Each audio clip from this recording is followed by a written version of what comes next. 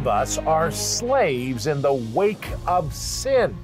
Yes, there is sin, S-I-N. We'll talk about that and more. Good morning, good afternoon, good evening, wherever you are. My name is Rod Hembree. And I'm Janice. And this is Bible Discovery TV. As we go through the Bible, we are learning much. We are in the book of Lamentations today, written by Jeremiah, the great prophet. And Corey is here. Corey, what's up? Well, we are going to be taking a look at King Jehoiachin and his exile in Babylon as confirmed by records from Babylon itself. All right, very good. Look forward to that. And what'd you do, Jan? Today we're going to take a look at Lamentations chapter 5, verse 21. Very good. Lamentations is a great book. Anyway, Ryan is here. Ryan, what's up? Well, today I'm exploring a strange and mysterious phenomenon of historical anniversaries that's governed the life of God's chosen people. All right, very good. Get your Bible guide and your Bible out. It is time to study the book of Lamentations.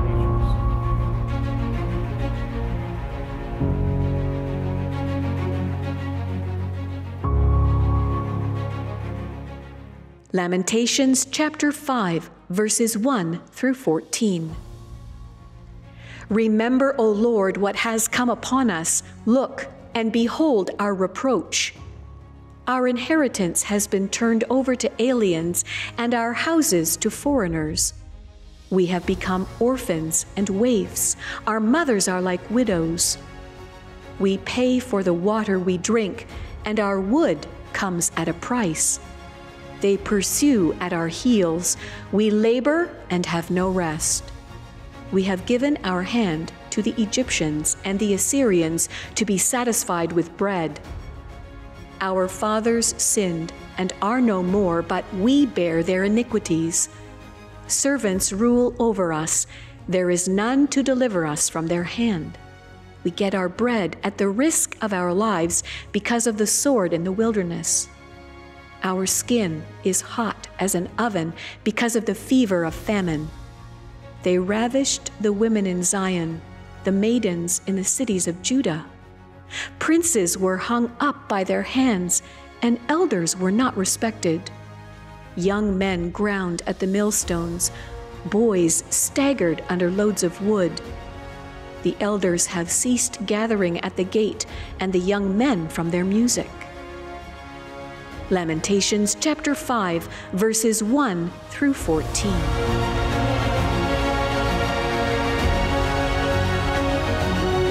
Having hope in a good future is pointless without Jesus Christ.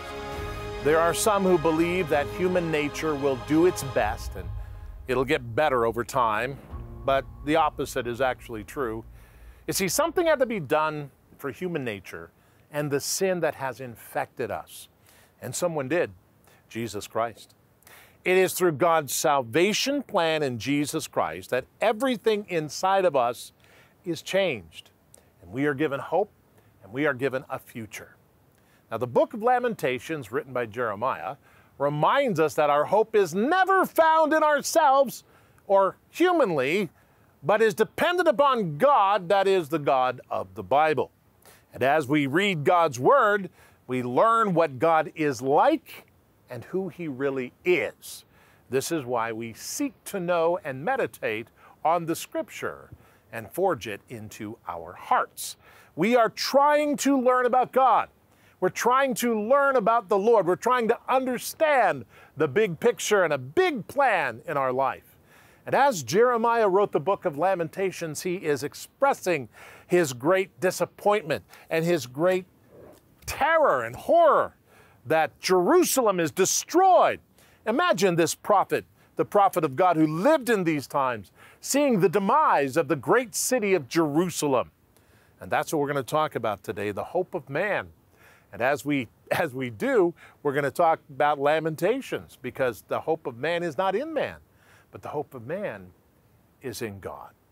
Get your Bible guide and turn to today's passage. If you don't have one, you can write for yours. You can use the phone number and call us. We'll get it quickly and send it to you. Or you can go to BibleDiscoveryTV.com.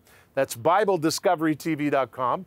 And when you go there, there's a 24/7 live stream that you can stream all about Bible programming and everything else. It's right there. But also make a donation. You can go click donation and it'll take you to the PDF file after you've made the donation.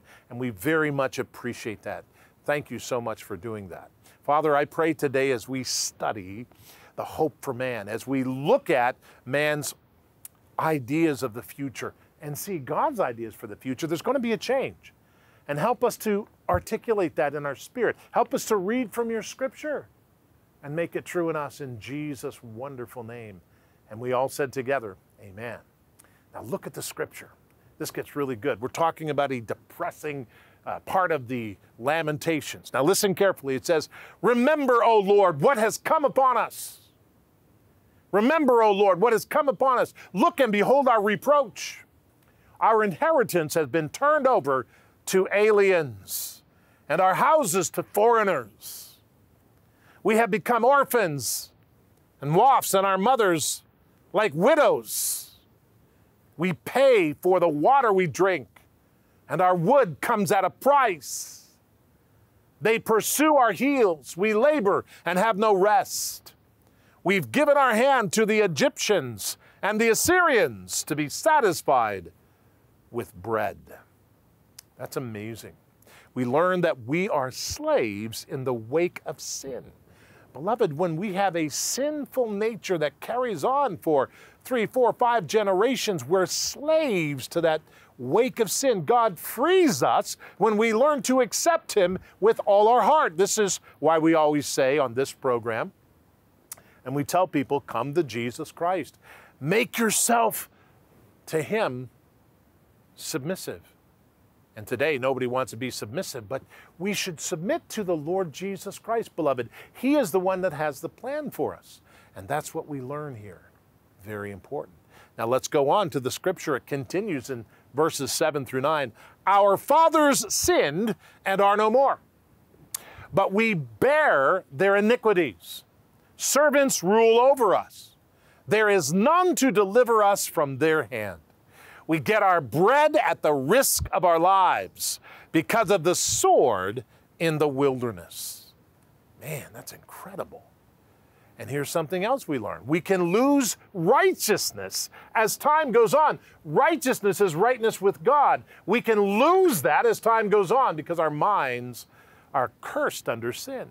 Every generation has a choice to make about who God is. Now, let me ask you a question.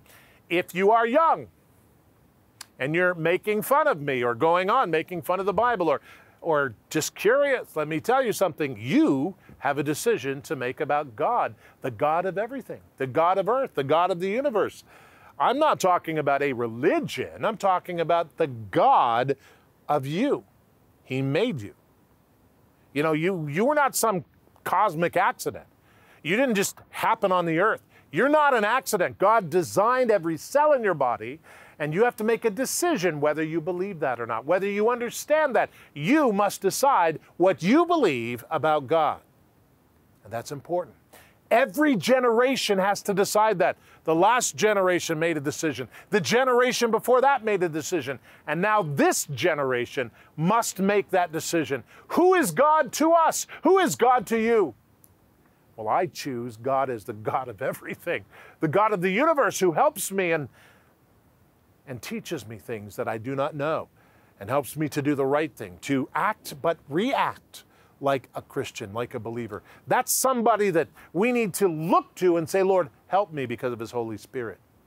Very important. Now let's go on to the last passage. Our skin is as hot as an oven because of the fever of famine. They ravished the women in Zion and the maidens in the cities of Judah. Princes were hung up by their hands, and elders were not respected. Young men ground at the millstones, and boys staggered under the loads of wood. The elders have ceased gathering at the gate, and the young men from their music. These are depressing ideas and thoughts from Lamentations. We lose our order and civility as we move forward without God, because we move forward in sin. See, without God, we do not grow naturally. We don't grow. Instead, we move backwards. If we want to grow, we have to connect with God, the Father, Son, the Holy Spirit, one God in three persons, and we have to say, Jesus Christ, you are real. We must make that decision. Maybe you today want to make that decision. Maybe you today are ready to decide to come to Jesus Christ. Can I lead you in prayer? I'm going to anyway. Father, I pray in Jesus' name that you would help us now. And we say this out loud, say, Jesus, come into my life. I need you today to be the Lord of my life. I believe that you died on the cross. You were killed. We killed you 2,000 years ago. And suddenly, after 3 days, you rose from the dead. Nobody's ever done that, Lord. I believe you did that because my sin had to be paid for. When you were on the cross, you saw me. And Father, I come to you today and ask you, in the name of Jesus Christ, to make yourself known to me. Help me to learn who you are. And as I come to you, and there's a lot of things in my life that aren't right, but help my life to be turned around. Help the evil to be gone, and it's going to take some time, but Lord, as I walk in your direction, help me to follow you. In the name of Jesus Christ and by the power of the Holy Spirit, I pray these things. And we all said together, amen. Now, if you're someone who has prayed that, write to us. Write a letter and say, I prayed that, and we'll send you some information.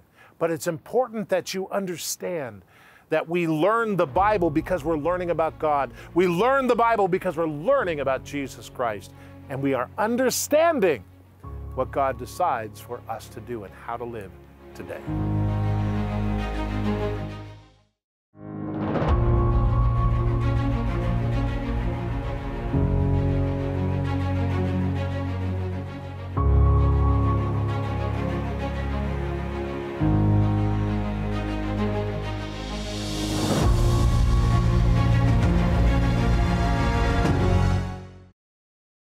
As we conclude reading through and studying the ancient book of Lamentations written by the prophet Jeremiah, I want to take some time to look at a king that Jeremiah actually references in the end of his first book, the book of Jeremiah.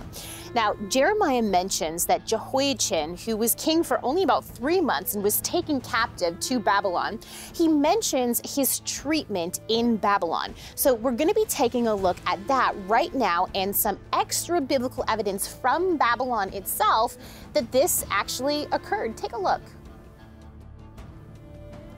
The last 5 kings of Jerusalem ruled during the uncertain times of the 7th and 6th centuries BC. The empire of Assyria, along with her ally Egypt, were failing and falling to the ever-growing power of the new Babylonian Empire, led by her kings, Nabopolassar and his general son Nebuchadnezzar. By the time Jehoiachin of Jerusalem had risen to the throne, Judah was in a bad state. Forced to become vassals of Babylon years earlier, Jehoiachin's father had rebelled against the empire, inviting open war to the borders of Judah. The Babylonian army advanced and succeeded, defeating Jehoiachin's father Jehoiakim, and allowing Jehoiachin to rule on the throne for a mere 3 months and 10 days before deporting him to Babylon, the same deportation that took the prophet Ezekiel to Babylon and the valuable utensils from the Jerusalem temple. This portion of history is known both from the Bible and the records of Nebuchadnezzar, king of Babylon. A cuneiform tablet from Nebuchadnezzar's excavated palace was found and translated in 1955, saying, "In the 7th year, the king assembled his army. He encamped over against the city of the Judeans and conquered it. He took the king prisoner and appointed in his stead a king after his own heart." Forced to live in Babylon as a prisoner king, a trophy of sorts to Babylon's greatness, Jehoiachin oddly shows up twice more in the scripture's records. There is an account of his good treatment, the daily rations given to him, and even an eventual release from prison to live as some sort of official in the royal courts of Nebuchadnezzar's son. Verification of this good treatment was also discovered in Nebuchadnezzar's excavated palace. In a stash of administrative documents, one was translated that named the captive king of the land of Judah, Jehoiachin, and then listed the specific amounts of food given to him daily as ordered by the king of Babylon.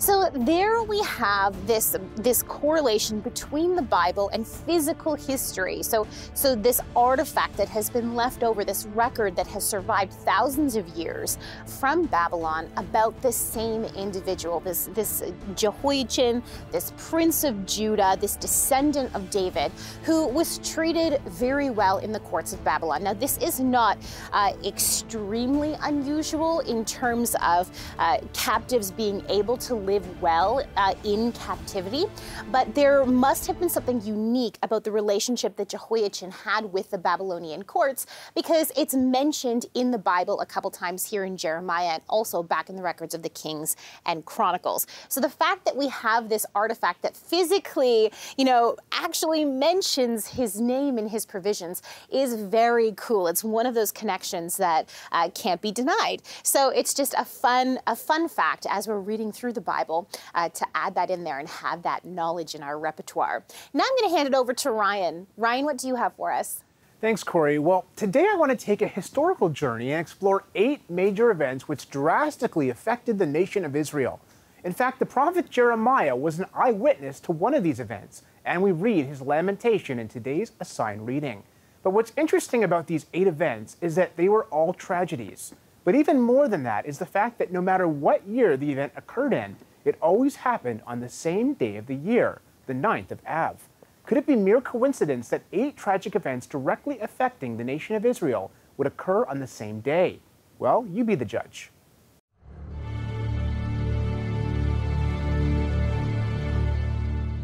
Many proclaim that history belongs to God. History is his story. But does an examination of said history provide evidence for that claim? For many, and particularly the Jews, God can be the only reasonable explanation. That's because a strange and mysterious phenomenon of historical anniversaries has governed the life of the chosen people. Numerous key historical events, in fact, in relation to the nation of Israel, have coincided exactly with particular Jewish festival or fast days which had been previously established by God. Perhaps the strangest of these historical anniversaries is the 9th of Av, a single day on the Jewish calendar on which a series of at least 8 national disasters have occurred. Even today, the 9th of Av is a national feast of mourning for the Jews, known as Tisha B'Av. The first in these series of unfortunate events occurred in 1446 BC. The Israelites are in the desert, recently having experienced the miraculous Exodus, and are now poised to enter the Promised Land. But first, they dispatch a reconnaissance mission to assist in formulating a prudent battle strategy. Unfortunately, 10 out of the 12 spies return with a bad report, claiming that the land is unconquerable. For this public demonstration of distrust in his power, God turns their short 40-day reconnaissance mission into a 40 years of wilderness wandering, effectively preventing anyone from that generation, except the 2 faithful spies, from entering that land. A second tragedy occurred in 589 BC when the Babylonians destroyed the first Jewish temple built by King Solomon. Similarly, just as the Babylonians had destroyed their first temple, the Romans 5 centuries later would destroy their second temple. The date? The 9th of Av, 70 AD, an event foretold nearly 40 years earlier by Jesus Christ. Then, exactly 1 year later, the Roman army plowed with salt the site of the Temple Mount and the whole city as a symbol of Rome's utter defeat of its enemy.